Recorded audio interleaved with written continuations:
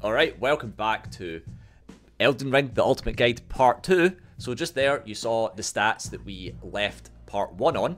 And we're going to buy a torch from Callie immediately. And the first thing we're going to be doing in this episode is going to Groveside Cave, which I suppose is like the first the first dungeon, quote-unquote, that exists in Limgrave. And on the way, there's like a couple items. Well, there's this one golden rune to pick up, but otherwise, at the bats, pick that up, and then just come straight here to Groveside Cave. Now, this place, I mean, there's so many dungeons in this game that are completely throwaway without really anything relevant in them. And this is one of them. So, there's a lot of these to go through, and a lot of them are fairly underwhelming. And we're going to do every single fucking one of them. Yippee! I mean, you say there's nothing relevant. You did just pick up the cracked pot there, which I guess is technically a key item. So, okay, so strictly speaking, actually, the cracked pot is a relevant item. Most of them don't have anything relevant. Okay, there's a better way of saying it. But that cracked pot is a very useful item. Again, as mentioned in the last episode, you use the cracked pots to make throwable items. And to just reiterate, if you use a cracked pot to make a throwable item, once you've thrown that item, you still have the same amount of cracked pots. They are a permanent item, kind of like Estus flasks. So here is, I guess, technically the first overworld boss that we're fighting in the game. And we're just going to come in here, summon the Fanged Imps, and, I mean, they could pretty much solo the boss by themselves. Immediately you can see the choices that we've made for this playthrough, just coming in hot, with the Fanged Imps doing their thing, Ground Slam doing its thing, the Bleed doing its thing. I would find it genuinely incredible if that boss gave you any amount of hassle. And also drops a Flame Drake Talisman, which we might as well put on because it's the best thing we have 40 minutes into the game. So now we just walk back to Church of Ely, and we are now going to Limgrave Tunnel, which is basically the first place we can get a bunch of consumable items. Now, if you head up to the bats, you can actually just drop off this little ledge here and onto this ruin, and this is actually kind of like a faster way of getting down, which is one of the few things that I managed to teach our lovely co-host Josh, isn't that right? Yeah, I can't begin to express how much I love that. I genuinely never thought to even attempt it, and then I saw you do it while you were getting the footage for this, and I was enamored immediately. I was like, well, I'm doing that every single time now, because it's so much fucking faster than going from Agile Lake North. It's now, true. The tunnel-type dungeons pretty universally have these little platforms around the lift, and so it's generally a good idea to get into the habit of send the lift down, take the platforms down to the bottom, because more often than not, there's an item on there. It's usually a golden rune, an extra smithing stone, something like that.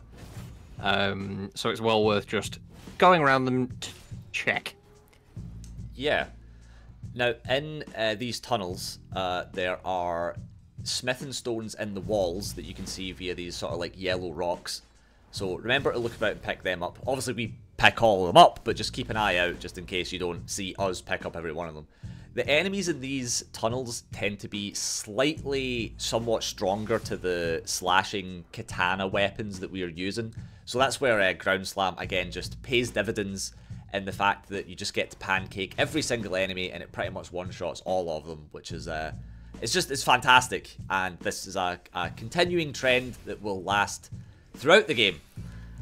Again, you just saw another example of why Ground Slam is good, because it hit a bunch of rats around us, it didn't just hit the one that was in front of us. So it's just truly fantastic. Also, please ignore that Steam pop-up. That's going to become a theme, I can tell. Yeah. No, if you wanted an alternate method of dealing with the miners, they are exceptionally weak to striking damage. So if you were to just go to Roundtable and buy the mace from the Twin Maiden Husks, or find a club off of the several enemies that drop it, or the one merchant that sells it, it's a useful tool just to keep in your back pocket. If you wanted something specifically for dealing with miners and a couple of bosses that you are likely to encounter in dungeons like this. Assuming you don't have access to Ground Slam, I suppose.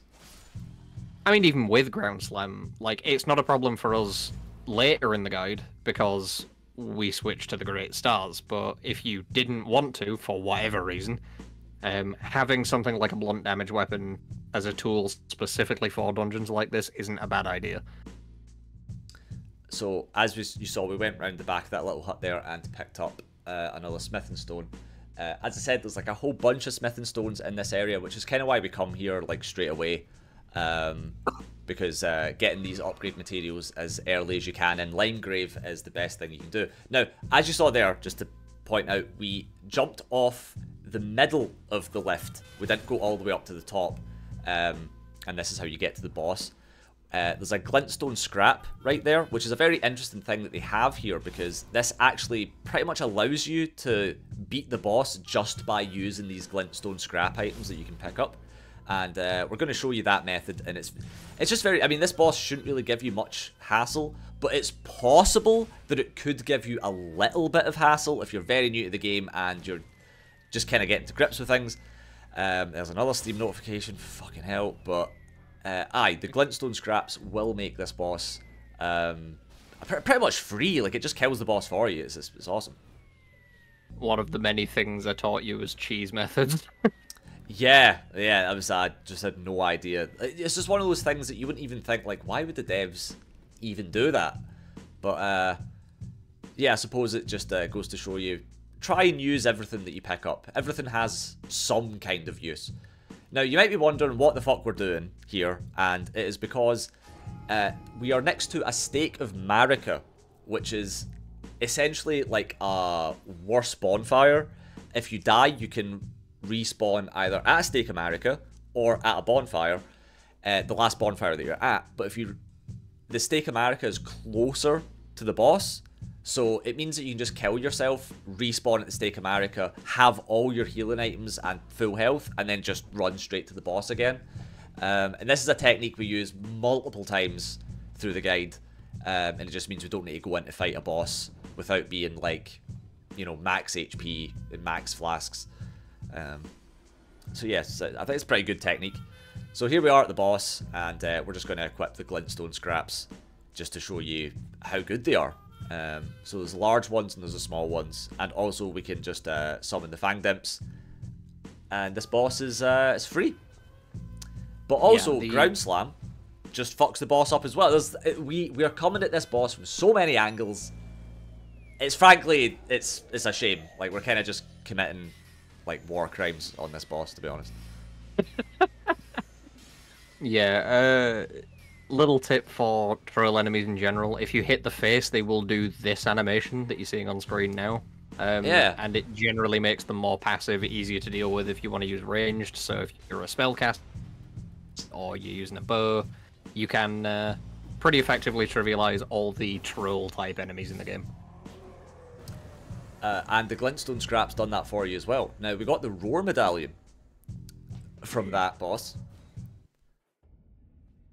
Boosts all roar and breath attacks, so that counts for the dragon incantations. It counts for anything with the word roar or some synonym of it, so things like Shriek of Milos or Barbaric Roar, Braggart's Roar, things like that. It boosts the strength of those, and in tandem with that, it boosts the strength of the charged R2s that are changed by those Ashes of War.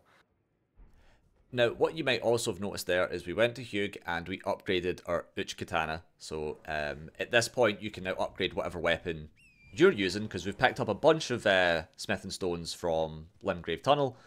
So that's, you know, that's why we went there. Now, we're warping back to the first step, and we're just going to jump off this cliff. And the reason for that is these big wind pockets allow you to just jump down. Spirit Springs, but yeah, just try to have a more descriptive name for them. Sorry. Didn't want to just use a noun. But yeah, so we picked up a cookbook from him, just because we're going to pick up all the cookbooks in the entire game, because it's obviously like it's a important key item. But now that we are down at the beach after jumping off the cliff, we are coming here, which is Coastal Cave. And this is where we're going to meet Bok for a second time. Here he is, just lying on the ground. So this is where Bok's quest will continue. You need to defeat the area boss. You get an item, you come back, you give it to him, and when you do, he'll play a lengthy animation where he'll stare at his open hand. Don't rest at the grace trying to speed it up. It does not work. You'll just have to watch the animation again, so let him play his animation out. And then when you do rest at the grace after finishing his dialogue completely, he will move, and the next time you'll encounter him will be in Leonia after taking on the major area boss for Limgrave. But in the meantime, we're just working our way through this cave. Now, this boss isn't difficult.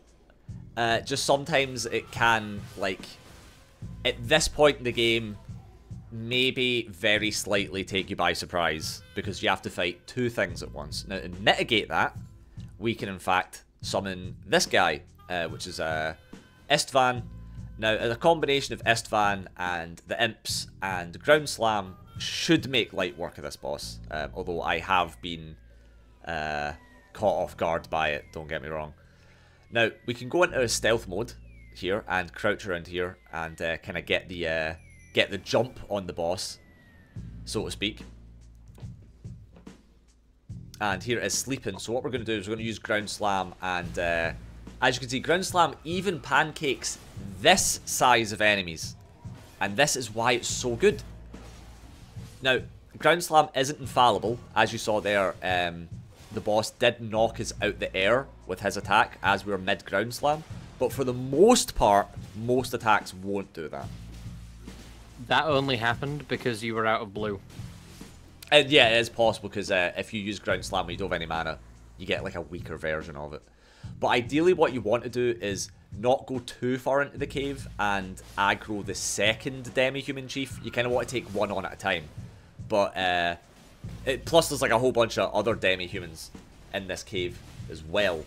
So yeah, you kind of just want to split this boss up as much as you can. You really don't want to be fighting all of them at the same time, because that's when it's going to be like a little bit of a problem. Because as you can see, it's taking decent damage, but you're not melting it, you know? Yeah, I mean, I'd say demi-human chiefs, if you were to fight them solo and underprepared, like, not knowing what you're getting yourself in for, this could be one of the tougher bosses in Limgrave. Like, early on. But luckily, it's not.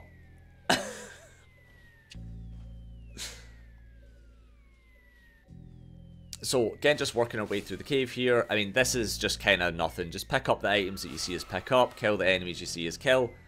But what we can talk about is the enemy drops, and these are demi-humans. Now, they can most enemies in the game will drop the weapon and stuff that they're holding.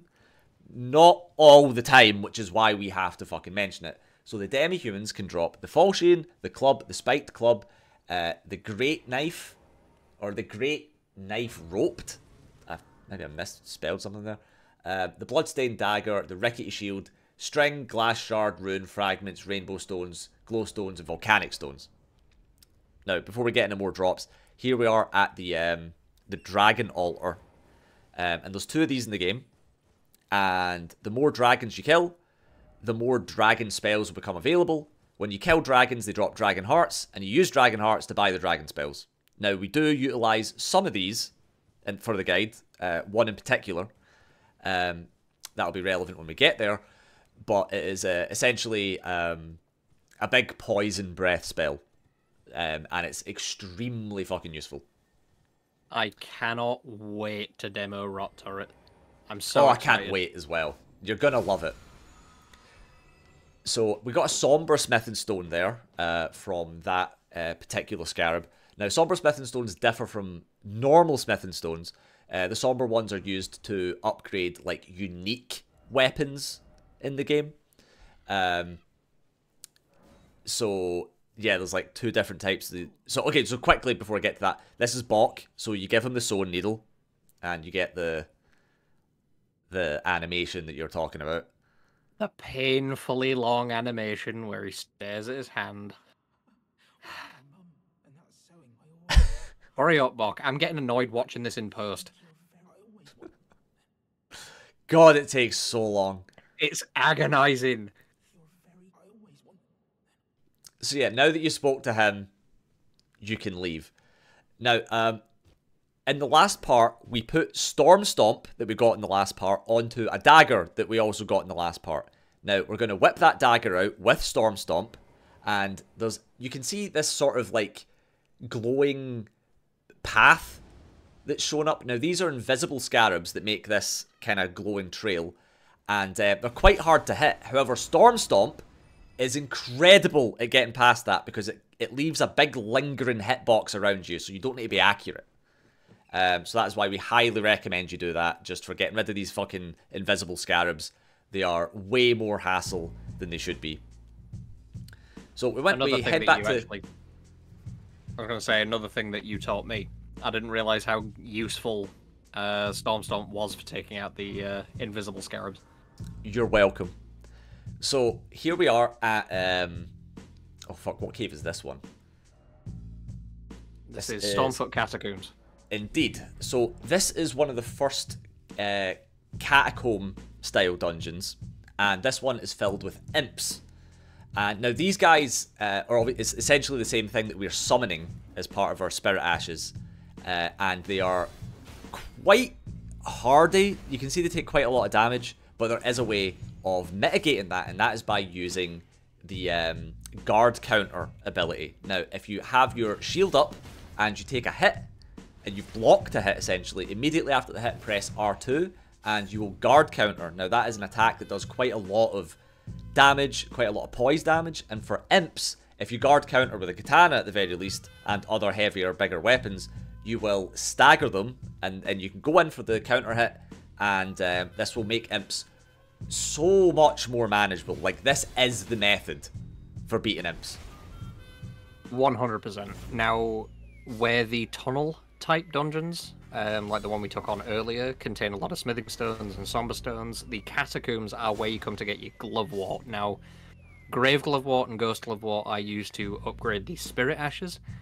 Grave glovewort are for the regular mob type spirit ashes, so things like the fanged imps, and for the more special spirit ashes, you would use ghost glovewort. So for the likes of the Mimic Tier and Lutel the Headless that we will be getting in one of the coming parts. So here is why the bow is good. We used the bow there to shoot this pillar, and then that lowers the fire trap. So it means that we don't need to time it. We can just shoot it from a distance. Now we picked up a prattling pate there, which is just an item that gives a little sound emote.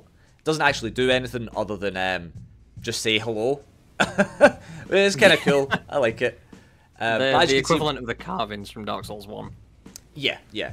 And we used the bow again to shoot down this pillar. Now, this room, I have died so many times to the amount of imps that are in this room. So I highly recommend that you bait out each one at a time, because if you get mobbed by a bunch of imps at the same time, it can be like a genuine problem.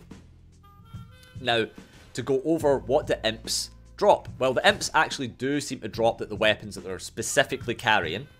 So that is the forked hatchet, the forked greatsword, imp heads of various types. They all have a different head. The cat, fanged, the long tongue, and the wolf. So they can have a chance of drawing their specific headpiece. They also sometimes drop smoldering butterflies, glintstone butterflies, forger blooms, mushrooms, and smithing stones of various strengths at various points through the game. So as you can see, we're just kind of working our way through these imps. You really don't want to get ganged up by them. I think there's 5 or 6 there, and that is just quite a lot, considering that they do bleed damage, and considering how much HP you have. That ain't a good combination of traits, I'll tell you that.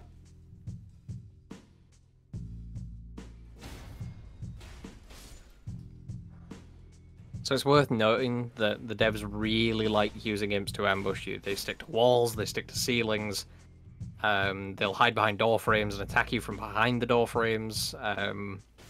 As you enter a room, they can be a real pest to deal with, so just be aware that they are going to do that to you. And some of them will catch you out. Like that one there being right at the side of the door happens all the fucking time, and they're also quite fast with it. A lot of the time you actually actively try to dodge it, and you still get hit by them. So yeah, it's a bit of a pain in the arse. Now we picked up the Wandering Noble ashes there. It's almost not even worth talking about, because compared to the Fanged Imps ashes, there's just no contest. The Fanged Imps wins every fucking time. And there's another example of an imp trying to fucking ambush you. Yeah, I mean, for large chunks of the games, the imp can just straight up carry you. The imp ash it's just so good. It's good in so many situations. Surprising amounts of situations, actually. The imp will just do the job for you. Yeah, like, they have a ranged attack. Like, I mean, again, we've said this, but they're surprisingly tanky for what they are. They're very agile. They dodge a lot of attacks. They have a ranged attack. They do bleed. They're aggressive. There's 2 of them, so they split aggro 3 ways, not just 2 ways. There's so many good things about the Fanged Imps ashes, and that's probably why they have it as like a starting gift, to be honest. They're probably aware of how good they are. So here we are at the Erdtree Burial Watchdog. Now, you are the boss expert, so go on. So, Burial Watchdog, generally slow, but its attacks come out very quick. This attack here, the Fire Breath, would give you a huge window to get damage in, as you just saw. As long as you're behind it, or it's aggroed on something else, you can use your Ash of War. And you saw there, actually, Ground Slam avoiding the attack. You actually sailed overhead because of the little crouch animation. They are insanely weak to blunt damage. And there is even a duo fight that you will see how we trivialize that. It's fucking hilarious. Yeah, yeah. But, yeah, just Ash of War, Ground Slam just paying dividends. Now, we're back at Church of Ely, and we're using the souls we got to level up. We now have 20 Vigour. Go us. Very fancy. So we are now heading south past the first step, and this is kind of sort of near the bit that we jumped off down to Coastal Cave. But here we are. It's at a bit of a stone pillar, and we're dropping off the edge to get this silver pickled Foulfoot. Now, that's an item that you can use to increase your item discovery. Yeah, that's right. Yeah. So it's not something that's really ever going to come up very often unless you're trying to specifically farm for certain items. And if it's anything like the other Souls games, it just increases the amount that things drop. It doesn't make things that are a rare drop more. But I suppose it sort of technically does, but you still get all the items within the same ratio. But here we are jumping down to this this beach here, and there's another just some random enemy that we need to deal with. That again, Ground Slam just completely fucking trivializes. This is the first of many old men in underwear enemies. Yeah. This one I think is an Alabaster Lord. It just dropped Gravitas. That's the Ash of War you saw Old Knight Istvan using earlier. Oh, sure. Creates this big AoE, pulls enemies towards you. It's generally pretty great. It's not as slam. But it's not as slam, but what is, you know? We just grabbed the Haley Drake Talisman as well, and if you'd have dropped off the ledge where you picked up that talisman, you would have been in the starting cave where you first spawned in episode 1. Yeah. We're coming up to Yura here. He is a pretty important NPC, actually. He's tied to one of the endings. Here he's advising you to not go out onto the lake because a dragon will spawn there. He's telling you not to do that. If you die to the dragon once, you can summon Yura to help you. And if anything, he actually makes the fight harder because it means you can't use Torrent anymore. So yeah, you might be wondering what that cut was, just to make a point. This enemy took about a minute and a half for me to kill. Turns out you can just use you can whip out the dagger and spam Storm Stomp against enemies on horses, and it'll just make them come flying off the horse because it stuns them. But you'll see that a bit later. Now we just used the bow to shoot that scarab that was in the lake. And then we are heading to that Grace. Then we grabbed a little item on the camp. And now we are heading to the Dragonburnt ruins and jumping over this wall and down these stairs, rather. And this is where we get the Twin Blade, which is actually a pretty good weapon. There are better alternatives to this weapon, but ultimately the Twin Blade is pretty good, especially if you put bleed on it. Yeah, bleed infuse it. You can swap out its Ash of War for a lot of very useful things. Things like Spinning Slash, does good poise damage, it's good at crowd control. Generally the Twin Blades are alright. I personally not a huge fan, but they're not bad weapons by any means, so if you did want to use one, feel free.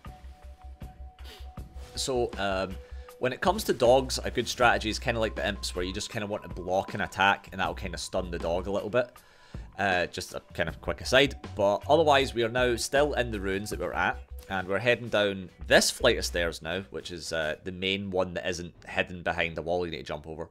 But when you kill the rats and open this door and then open this chest, it is a trap that teleports you to a place in the map called Caelid, or specifically Celia Crystal Tunnel, which is a dungeon in Caelid. Now, whilst we're here, we are going to go on a little item run that is going to give us a little bit of a boon right at the start of the game, essentially. There's a bunch of items that we can pick up where we don't actually need to fight any enemies. When you're running out this cave, by the way, keep rolling, because these enemies will shoot you with like a homing attack.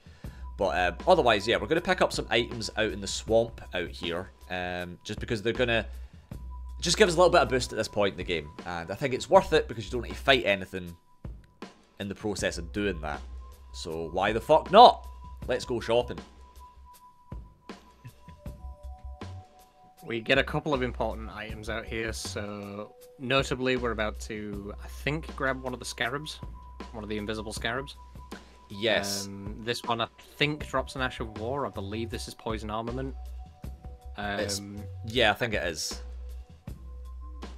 And, yeah. Just showing you how fucking good Storm Stomp is, by the way. Go on, try and just hit one of these by timing a katana hit. I fucking dare you, because you won't do it. Next item we're picking up is Rot Dog. Rot Dog is actually exceptionally good. It is a true glass cannon Ash of War. It will basically fold like an omelette as soon as it takes any kind of damage, but if it can proc the Scarlet Rot status effect on an enemy, it will take off a massive chunk of its health over the course of, I think it's about 90 seconds it lasts.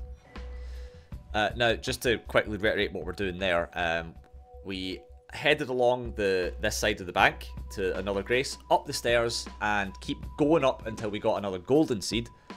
It's just sitting there, we might as well pick it up. But yeah, the dog is good, but it will be squashed into oblivion. It is not a tanky summon whatsoever. So again, just because of the amount of damage that the imps put out, they're still better than it. But the Rot Dog is still good. Now here we are. This is a kind of an example if you don't time, if you can't get to your scarabs from the right direction, they run away like that. That one dropped Sacred Ring of Light, which is okay. It's an Ash of War for polearm type weapons, things like scythes, halberds. It's okay. It has some trouble in tight enclosed spaces though, and if you're looking for holy damage, it is completely outclassed by Sacred Blade that we picked up in episode 1. So just use Sacred Blade, don't waste your time with the Sacred Rings of Light. If you want the better version of that Ash of War, there are enemies in that swamp, the Clean Rot Knights. If you can get one to drop the Halo Scythe, the Halo Scythe has that Ash of War built in, and the pre-built version of that Ash of War is significantly stronger than the equipable version of that Ash. So we are switching to morning, because if we are here during the night time, there's 2 strong enemies that we want to avoid just now. We also upgraded our flask there with the golden seeds that we've picked up so far. So there's a couple of golden seeds, rune packets that are floating here. Golden Rune 2, who gives a fuck? However, Golden Rune 5 is kind of decent for this point in the game. It's just lying on the ground, so why not pick it up? And from here, we are going to run up this rocky bit of hill. And there's a bit of a drop-off, like, kind of cliff edge here, as you can see. And we're just going to suicide run to try and get this item here. Now, this is one of the cracked tiers for our physic flask. But as soon as you go down and grab that, a whole bunch of giant crows just immediately come barreling after you. So just keep running, grab this golden seed if you can. If not, you can just come get it in like a second. But we're just doing it in one run to save time. But you will be chased by many giant aggressive birds. So just keep running and just keep trying avoiding them. Because again, it's not worth fighting almost any enemy in this game, to be honest. Especially not the giant birds with murderous intent. These things are still a pain in the ass to fight now after hundreds and hundreds of hours in this game. There are methods you can use against them if your weapon does a lot of poise damage. We spent quite a while workshopping a solution for them, and we do come up with one eventually, but we can't really do that until the very end of the game. So you'll see that when it happens. Aye. So here we are. There's another scarab in this swamp, and this one drops poison breath, I'm sure. Oh, poisonous mist, rather, which is the Ash of War version of poison armament, I think. Yeah, no, you're right. Yeah, cool. It does essentially the same thing. Now, something to bear in mind is that you can shoot your bow on the back of Torrent. However, if you're standing in the swamp on Torrent, you do not take the poison build-up. So just bear that in mind. And then we're picking up the map fragment for this part of the map, because why wouldn't we?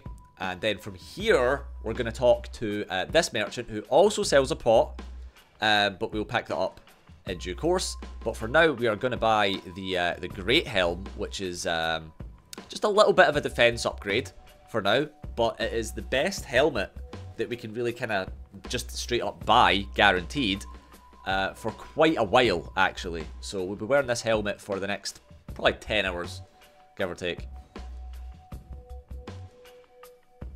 So something I do want to mention, actually, about the cracked pots from that merchant. If you picked cracked pot as your starting gift, those pots will not be there because it takes them out of his inventory and puts them into yours at the start of the game. Ah, yes, that's true. Now, we're buying some arrows, because it's useful to have a surplus. Again, you should buy the pots from Callie that you saw there. They are obviously like a key item. We do pick them up eventually, just not just now. I mean, there's nothing really to craft that's useful, so you don't really need to buy them. But just I want to keep reiterating that Callie does sell cracked pots, and they are worth buying, very much so. So we're running across the lake and under that little bridge bit, and now we're going to go see Patches. But before that, we're going to get invaded by Nigerus? Question mark? Nereus.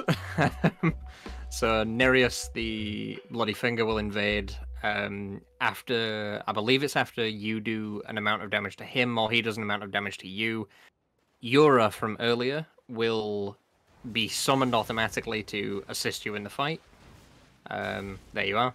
So if you need a little bit of backup, which doesn't look like we do, because Ground Slam is based, he will come in to support you. So just now go on.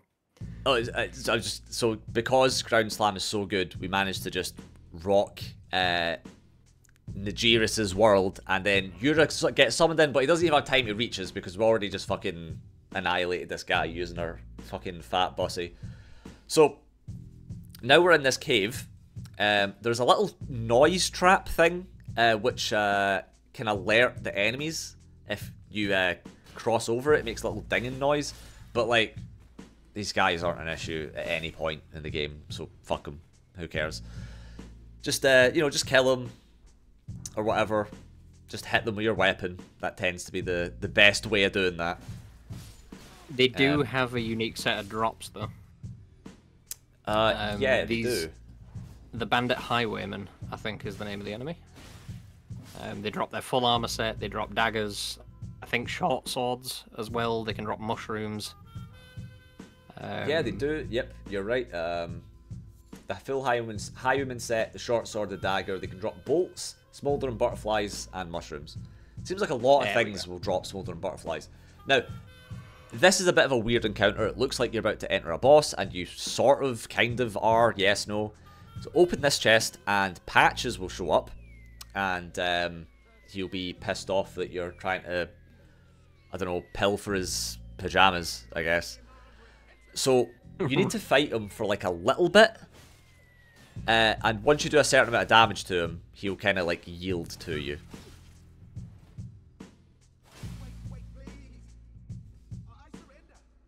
So yeah, just like that. So it really isn't worth it to kill him, to be honest. You can kill him at any point after you've done his quest, and if you don't kill him, wait that little bit of time and you'll get the grovel for mercy gesture. So we're just, you have to warp back to the start of this cave and then speak to Patches again to get him to move. Now it's actually, to make a point, it is much better to warp back to the starting grace of a cave than it is to use the little teleport thing, because the teleport thing doesn't refill your health or your Estus flasks, but the if you warp back to the starting grace, it does do that, and effectively is the exact same process. So now we're back at Patches, just gonna forgive and forget, because we're, you know, we're nice like that, and he will become a vendor. He sells some pretty useful items as well. He sells Margaret's Shackle. That becomes a very useful tool. Yes. Pretty much all the way through the game, and not really for its intended purpose, to be honest. Correct. However, its intended purpose does come up 3 separate times, so there is that. This is true. He also sells fan daggers infinitely. They're probably the strongest throwable in the game that you can buy an infinite number of. You get them from Patches. He sells some gold pickup foul feet, so if you're running short on runes, they're great. They give you an extra 20%. He sells a cookbook, which we're going to pick up right now. And Patches, his quest ties to... Oh, yeah. So there's another chest that's appeared in his room. When you take it, it's transport a trap. You get some dialogue on this loading screen from Patches himself, and it drops you right by the bear and the item that we didn't pick up in the Mistwood in part 1. Yes. Now, the reason we didn't pick that up is because this bear is he's a fucking Giga Chad Sigma bear. All right. Now, you do not want to fucking fight these things. They are some of the worst enemies in the entire game. So we're just gonna get on Torrent, grab these fucking items, and just get the fuck out of here, and just hope we don't die to this bear. Essentially, that is the process. There isn't a technique. There's no well, there is a technique for these bears, but it requires a whole bunch of late game items that we do not have. So the best way to win against the bears is to just not fucking fight them. And we're just gonna is the case with a lot of enemies. This is true. There's a lot of enemies that have like a very easy, specific strategy. The bears, we do get a fucking fantastic strategy, don't get me wrong, but we currently have no means of enacting that strategy. So we're going to warp back to Patches, and we're going to be like, what the fuck was that about? So you do have to hit him a little bit. You have to get him to now aggro onto you. And it'll give you the opportunity to yield. He'll give you a gesture that you can use to beg for forgiveness from him. And when you do this, he will calm down and go back to being a merchant. It's kind of a unique interaction, actually. I do kind of like this, even though the groveling for mercy is a little bit buggy. Yeah, I think I have sometimes to it doesn't maybe work do it first twice. try. Yeah, sometimes it doesn't work first try. Like you just saw there, we were in the gesture, and it just didn't come off. We're gonna do it again. Oh no, you're just gonna sit in an acid cloud. Nice one. Yeah. But yeah, just keep at it. It will work. Total pain in the arse trying, because you have to like fight him whilst fiddling about in the fucking menu. And there we go. Goes. Yeah, Patches really is just he's not actually a real vendor. He's just the guy who gives you a bunch of gestures. You get his squat eventually, you get the prostration gesture, you get the calm down gesture. All of these come from Patches. That's really his role throughout the game, is to just give you a bunch of notes. Yep. So now we are warping. So as you saw, we warped back to the first grace rather than using the teleporty thing, and our health and flasks are restored. It's just so strange that teleporty thing doesn't do that. Like, it doesn't make any sense. I can't believe they never fucking patched that back into the game. It's like, why would you ever use the teleporter instead of the warp? We can't think of a reason. But heading up this again. What's that? We said we're coming up to Eura again. Oh, Eura yes. has now moved here because we fought Nereus. Just exhaust his dialogue, and that progresses his quest in the natural way. The next time you'll encounter him, I believe, will be Liurnia. Yes, I think so. So here we are. This is a good example of some of the worse areas in this game. This is a tiny, tiny dungeon with almost nothing in it. And I don't even think there's a particularly good reward or anything like that. There's just a bunch of imps. So we're just going to use the now patented classic method of dealing with these fucking things. And that is ass slam and guard counters. It's just so effective. It really, really is. I feel quite bad if people didn't know about this technique for fighting these things. It's relevant the entire game, literally. So yeah, get used to doing this several hundred times. You can actually use this trap on the floor here. There's a big square pressure plate. If you time it right, you'll see it can actually damage the imps for you. So instead of wasting your time getting peppered, you can just use the trap to kill them. Yeah, and it resets as well. Yeah, which is nice. Yeah, there's lots of opportunities to do things like this. You can do it a couple of times in Liurnia. You can do it on Altus. You can do it inside the Royal Capital at one point. And there's another ambushing imp, because they just love putting them around corners. They fucking love it. They fucking love it. Miyazaki, try to not put an imp around a fucking corner challenge, impossible. You grab the one item in this area, the fucking root resin. It's a consumable, you can get an infinite number of them. So I'm glad they made that a specific item that you had to pick up. And then, oh, we rounded one corner and there's the boss. Yeah. I don't even know why they even fucking put this in the game. They could have done anything. An afternoon of thought would have made this better. I don't get it. It is filler, the dungeon. Yeah. So yeah, some more glove wart. So as we said, this is a glove wart style dungeon, whatever you want to call it. So you will get glove warts in these catacombs. And now we are on to the boss, which is the Grave Warden Duelist, which lo and behold is extremely weak to everything we are attempting to do in this game. So ground slam, fantastic. Bleed, fantastic. The imps, fantastic. Simply put, if it bleeds, you can kill it. Like, yeah, a great man once said that. Arnold Schwarzenegger, Predator.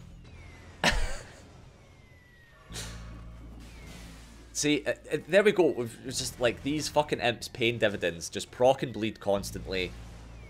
We're using ass slam. It's breaking this thing's poise. We can get our counter hits in, and then we get Banished Knight Engval, which is actually pretty okay as far as the Spirit Ash summons are, to be quite honest. So as I mentioned earlier, there's two different types of glove wart. There's the Ghost and Grave glove warts. Grave would upgrade the imps. Ghost would upgrade the ashes like Engval. So typically the ones that Ghost glove wart would be used to upgrade are the ones with a name. Now we've come up to the Artist Shack up here, and this is the first of many paintings, and the idea behind those is you can look at the image in your inventory, and you have to find the spot from which the painting was painted. So when you do, a ghost will appear, then disappear and leave an item behind, and you get a range of rewards from this. I think that one would reward you with the Incantation Scarab, which is a headpiece that makes your incantations... I think it makes them cost more in exchange for doing more damage.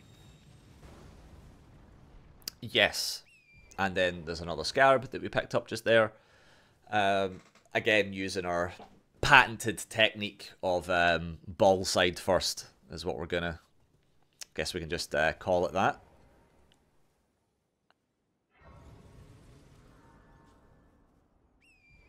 Oh, so just Christ. progressing along. We speed this bit up. Simply because we're just kind of running about, and I was trying to gather my bearings for where it is. There's basically just there's like a smithing stone 1 up this hill, and the map was kind of vague about where it was, so I was kind of running about trying to find it.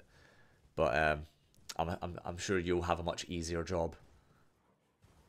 And then there's also this golden rune too, that was also what I was looking for, and I just couldn't find it. So, making our way to this camp, there is Kaiden sellswords. Also, at that Kaiden sellsword in that camp, we picked up an armorer's cookbook. So, just pretty important that I mention that. Now, what is it they drop again? So the Kaiden sellswords can drop their full armor set, the dismounter weapon, pretty good. It's a curved greatsword, one of the only ones you can change the Ash of War on, which makes it pretty versatile. They can also drop all the different kinds of raisins that are a consumable you use to heal exclusively Torrent. Now, you can also use the red flask to heal Torrent, and if you've taken damage as well, that's a great option. If only Torrent has taken damage, then the raisins are probably your better bet. So here we are at another cave, and this one is... Oh, what's this one called again? High Road Cave. Yes, and this is actually one of the better caves in the game, admittedly. It's a little bit more interesting than the other ones. Now, we're just making our way down this big hole, and there's some wolves in this cave. Nothing particular of note. Wolves and bats. Also, the boss is kind of easy. Honestly, it's actually kind of shit now that I think about it, but it's interesting in layout at the very least. Yeah, one of the more visually striking caves. You do get a cool weapon in here as well. You get the Shamshir. It's actually, we end up... it's not that we explicitly use it. On the first playthrough, the first iteration of the guide, we did in fact use the Shamshir. It is actually good enough. Because being a curved, like the normal sized curved swords are very, very good. They're very, very fast and can do a lot of bleed build up. So that's why we were initially using it. It just turns out that the Great Stars are better. So here we are moving on. There's some sleeping wolves that we can kind of get the jump on by literally jumping on them, I guess. And so there's 2 paths to go. You can take this left path, which kind of leads up the way. And there's this item here, which is a fucking arteria leaf. Yes! The amount of items in this game, the amount of items that are, you're like, oh, what's this big icon here? This is going to be a good item, and it's a fucking arteria leaf every single time. And as much as they are somewhat useful for crafting, I don't give a fuck. It's really just a case of, I'll take it, thanks, I'll put it on the pile with the rest of them. Yeah. So here are the bats. These bats are actually, I mean, we've encountered them before, but they are extremely annoying enemies. We do eventually get, in the next part actually, we do get an Ash of War that makes them a lot easier to deal with. Which is Bloody Slash, which is like has a slash attack with a really long curving range, so you can kind of hit them out of the air with it. But otherwise, just kind of, you know, block them when you can, get your hits in when you can. They're not the worst thing ever, but still a bit annoying. Something behind that's... this waterfall. I was going to say something that's worth noting about the bats is that if you use any gravity type damage on them, so like the Gravitas Ash of War that we got earlier. It will ground them. It will pull them out of the air, making them absolutely trivial. And if you're using the block and then attack strategy against them, just be careful because they have a grab attack that will hit you through your guard. So there was the Shamshir. Now, just to make note of this, we very slightly edged off the waterfall and then dropped down onto like the bottom platform. You have to be very careful that you don't overshoot that. Now, here we've got a land octopus. Now, they can drop the octopus head piece. That's quite rare. And then they can drop their ovaries, strip of white flesh, and sacramental blood. But the way to kill them is if you hit them with 2 charged heavy attacks, so 2 charged R2s, it will always break their poise, and then you can go for the critical attack. Also, you know, hitting them with ground slam is pretty good as well. But, yeah, just 2 charge attacks is probably a little bit easier. Other thing to note is the charged attacks have to hit the face. They have to hit the beak, because if it hits the body, it will do very little damage and next to no poise damage. So you have to be right in the danger zone to fight them. They're actually one of my favorite designed enemies in the game, because the way that you fight them is entirely unique. So here we are fighting, this is a different golem from the tunnel golem that we've already fought. But these things have glass ankles that, again, ass slam is just fucking phenomenal at dealing with. Now, these enemies later in the game actually do a decent amount of damage, but this one is pretty weak. And 2 ground slams will break its poise, and then you can just go for the critical, which does a fucking insane amount of damage. Like, frankly, laughable amount of damage. I don't understand. But then we just hit its legs just with a normal attack there, and it went down. So, yeah, these things are nice and easy. And I think this is coming up near the end of this particular video. There's another couple of little things to do. So heading back to Patches, I think now we buy some items off him. I think now is when we buy the Margit Shackle. Now, because we just got a bunch of, like a surplus of souls just there. I'll mention as well the item we got from the golem, the Blue Dancer's Charm. It does increase your damage, but only if you're below a certain weight threshold. So if you were wearing very light armor or no armor at all, it would give you a damage increase. But the amount it gives you, I don't think is worth the talisman slot. So for now, you're better off just keeping the Flame Drake or Halig Drake talisman. Yeah, agreed.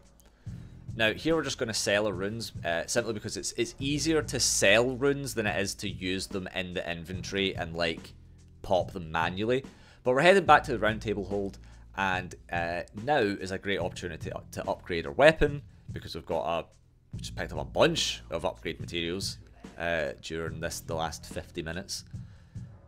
And, I mean, we're really keeping the pace up here, but there's a lot to do in Limgrave. So this is part 1 of Limgrave, and there's part 2 where we'll be wrapping up the north of Limgrave.